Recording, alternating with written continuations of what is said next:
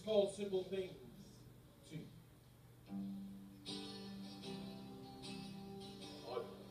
I played for a couple of years, and then I moved into a school where I actually studied classical guitar. Failed miserably. Just simple things keep me going.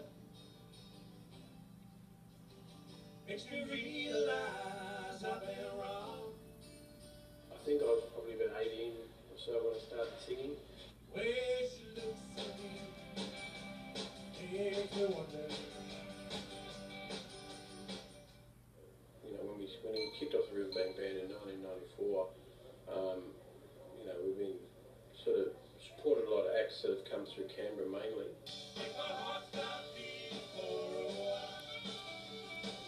And you know, along the way we sort of supported you know, Yachty Indie, and we did a support for Metal as Anything once, Kevin Borich Express. I'm just trying to think of the names now.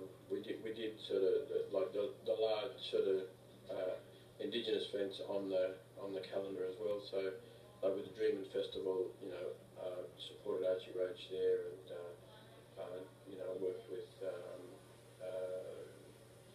other bands that were there on site as well. So there was you know, Emma Donovan, people like that, and also Shelley Morris.